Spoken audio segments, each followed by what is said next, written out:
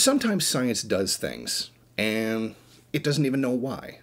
Because the question is, can you rather than should you? And I think that's happened in a lot of cases. Here's one of those cases. A team of researchers in Germany have managed to actually implant false memories in someone's mind and then erase them. So they went to the point of creating false memories in someone to the point where they would adamantly defend that this happened, that they remember this, when it never happened. And then also went back and then erased those memories. This is a really frightening development. At the University of Hagen, Leibniz Institute, Weissmedien, Johannes Gutenberg University, Mainz, and the University of Portsmouth conducted a series of memory experiments on volunteers over the course of several sessions. So several people volunteered for this, God knows why, and they managed to, over the course of many sessions, implant false memories and then delete them. They wanted to confirm that it was impossible to plant and then remove memories, false ones, in the mind of a subject using psychological tactics. So it wasn't like this was surgery or something like that. It was literally just using psychological tactics, and it would make me really wonder that if there were any psychologists in here or psychiatrists, where their conscience or their ethical guide was when this was going on. In the last experiment before it was done, the researchers created a fictional but plausible story from 52 participants' childhood and blend those events with ones that actually took place. So you see what they're doing. They're doing the half-truth thing and then mixing them together to seem like it's true. They then reinforced these false memories in the minds of participants by asking the volunteers' parents to play along and claim things that happened exactly as described, including completely fictional elements.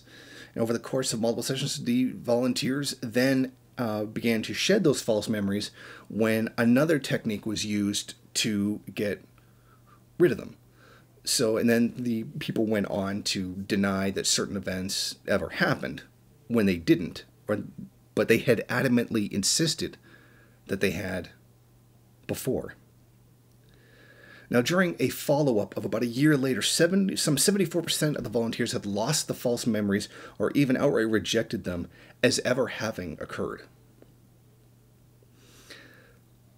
This is frightening because for a lot of science, you understand the practical application of something, what good it would do. Like, you can develop, like you can split the atom, but you can use it to make energy, or you could bomb somebody with it. So you understand that a science can be used two ways. I don't know what kind of positive application there is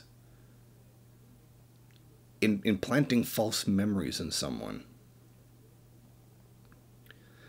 I can't even see why you would want to do this other than to prove that you could, or to make a point about human memory, or do it to expand your knowledge of human memory.